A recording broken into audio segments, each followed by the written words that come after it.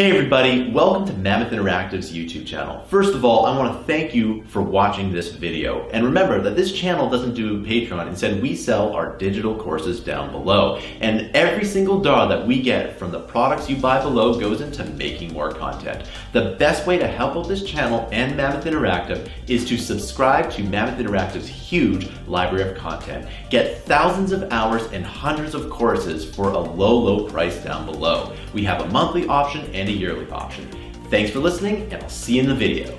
Hey everybody, welcome to this tutorial. In this tutorial, we're going to be showing you how to make a glowing object. Now, there's two ways you can approach this, and it's actually quite interesting what I'm about to talk about. So I basically have a third-person template here. It's very easy and very simple to set up. Make sure that you also have the starter content. And the first thing that we're going to do is we are going to add in a blueprint class. So we need something we basically need something to edit. And I'm just going to make it an actor here, and I'm going to call this statue, okay? And I believe there's nothing called statue here, but let's just go ahead and let's double click on that here. Let's kind of move that all the way up to the top here, and you can see that there is just basically a placeholder sphere, so you know where the origin is. All right, so what we're going to do is we're going to add in a static mesh, and in that static mesh we need to add in, of course, a statue. Okay, so there we go, and this cool statue is actually pretty neat. It's a glass statue. Glass is really difficult to do, and I'm quite impressed that we're at the stage we can just add it in here.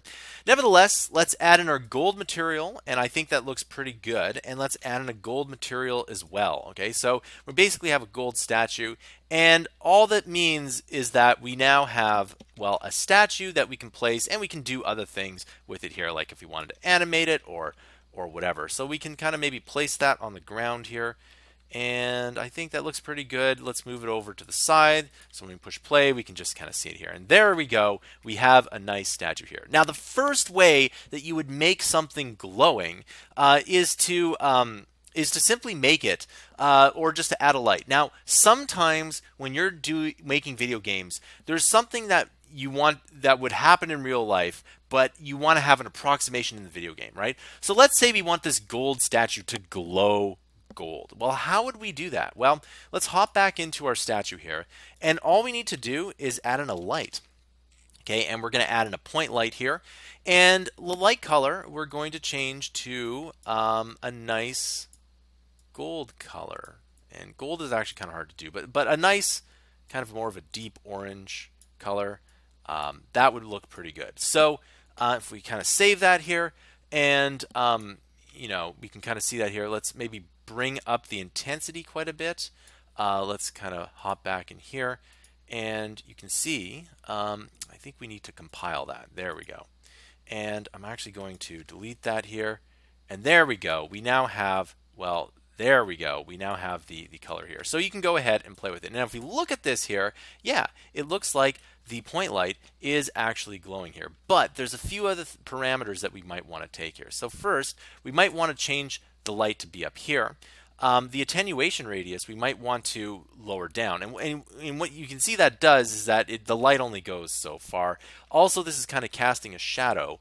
So in this particular geometry, you might want to move this point light a little bit to the right here, and there you go. You can kind of see that it's like that here, and if you really want to, you can kind of even maybe move it up above here. And so there we go. That actually looks pretty good. It looks like it is glowing. Okay, and if you really want to, you could actually, move one here, and yeah, you can't actually copy something there, but if we can actually can we duplicate it here? Yes, we can.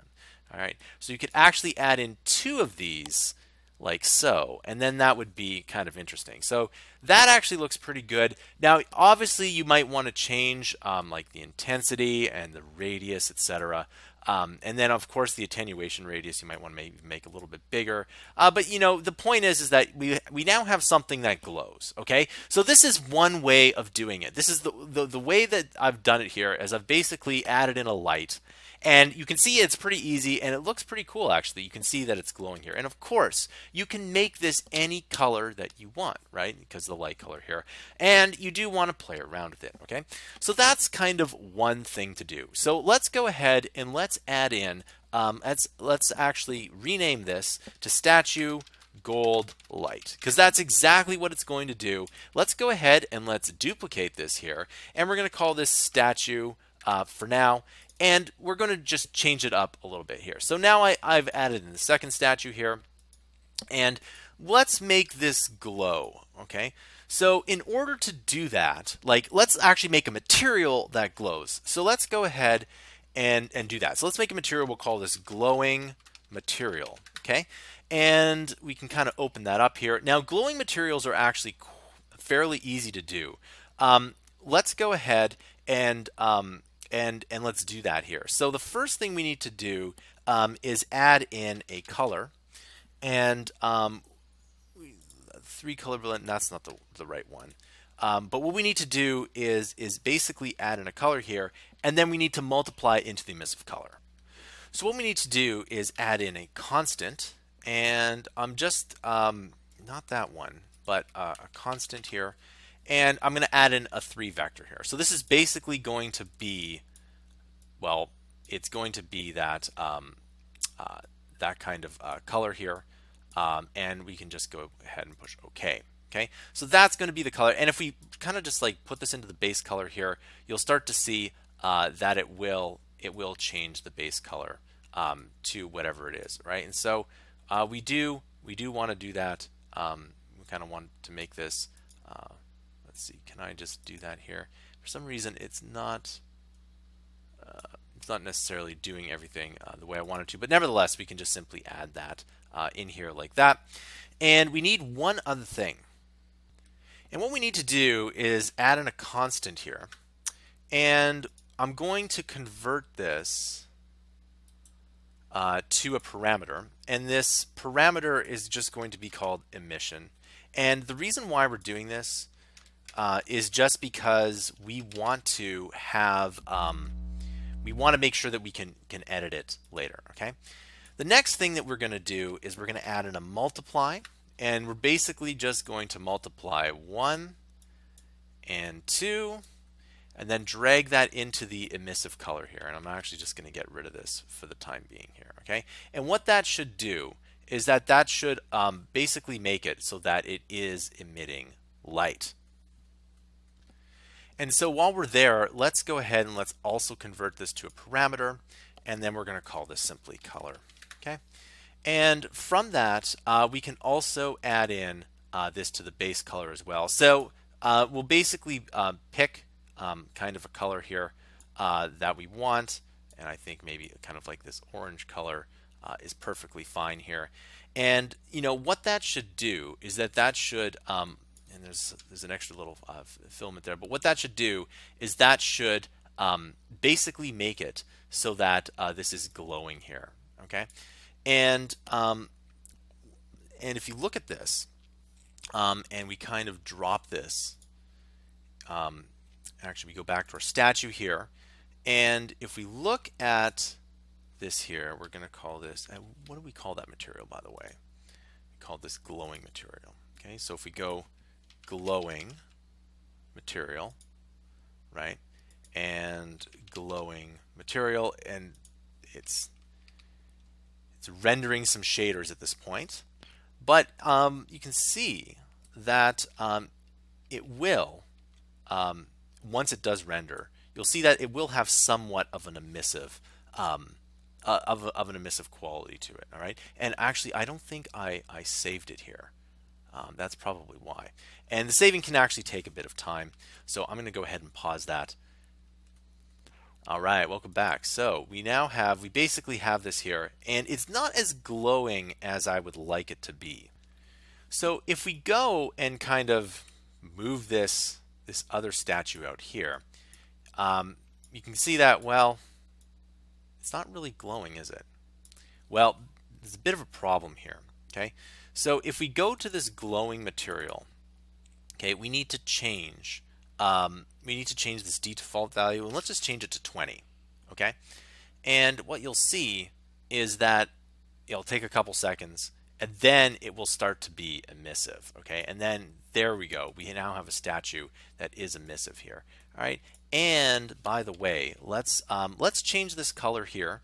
Not from let's change it to something like a blue or something. That way we know that, well, it should be emissive here. And I'll go ahead and save that here. And the statue, like if we go ahead and save it, you'll start to see that the statue here, well, is now blue. Okay. And if we move this over, right, we kind of push play. Well, there we go. It is emitting a blue color, but it's different, right? You can see that this blue color is quite different here.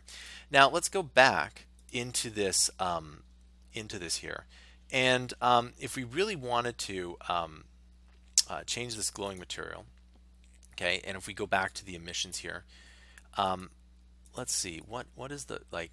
Well, we can make this as bright as we want, but you know there is a limit. So let's make it 100. Let's save it here, and let's hop back to the example map here. And what this should do is that this should actually make it quite bright, and eventually you'll start to see that there is kind of an upper limit to what the brightness is, and you can also see that the pattern is quite different. So here you can see that this is much more of a glowing effect. Now personally, I like the lights better than this one, and it might not seem like it's the one to do. Like if you were, like if I was making a lamp, I would want it to glow, right? And this is the thing that you would want in reality, but when you make a game, sometimes things don't work out the way you want it to, and you have to find a different solution, and this is a good one too. So you can see that we have two glowing objects here. One is using lights and no emissive materials, and the second one is only an emissive material. Now you can actually do both, but it really depends on why you'd want to do that. Okay, so if we go back to our statue here, there's no reason we can't put in a point light here, and you know, kind of move the point light up, you know, change the intensity, lower the attenuation, and then make it, you know, just a simple blue color. Like there's no reason we can't do that. And the only difference is that you can see that if you really wanted to do this, you would still get that glowing effect, and you'd also get that emissive effect as well. So it's only if you want the emissive effect and the major light effect that you would do this. If you just want a regular item, then you might want to do that as well. Now this looks a little bit better because it looks like it's actually emitting light. But you know, this one also, you know, I could see myself using that if I was making a game where I collected gold. If I was collecting gold statues, then I might actually do this, right? So it's all depends on what you want to do personally. All right. So there you go. Thanks for listening. Please be sure to like and subscribe. And if you really like this tutorial, you can help Mammoth Interactive out by purchasing some of the courses down below. It really does help us out when people do that. And our goal is to get to 10,000 monthly subscribers. All right. Thanks for listening, and I'll see you in another video.